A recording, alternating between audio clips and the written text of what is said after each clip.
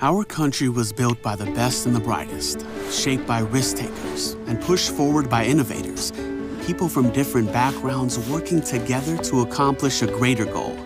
And if we don't continue to encourage a diversity of perspectives, we risk being left behind.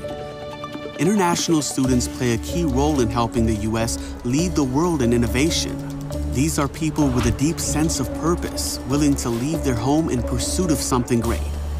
But more and more, we're losing them to other countries, countries that provide opportunities for them after graduation and appreciate the value they add.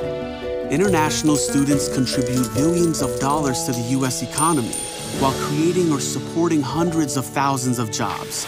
These economic contributions are directly tied to the academic and cultural value that international students bring to our community.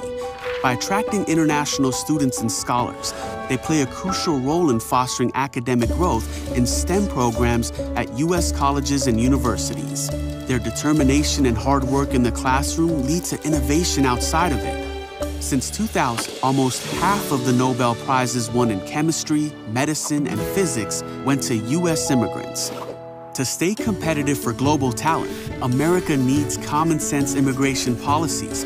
We need to pass laws that make us a more welcoming nation, because international students and scholars share the same values our country was built on, values we need to continue to succeed together.